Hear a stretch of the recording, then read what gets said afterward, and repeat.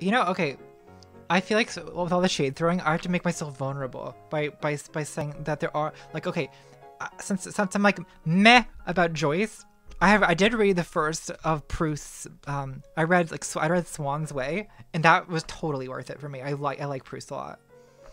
I love because I don't know, Proust is just like, it's just like the exact type of faggotry I'm into. You know what I mean?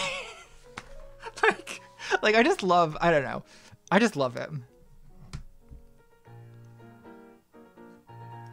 100% worth the length.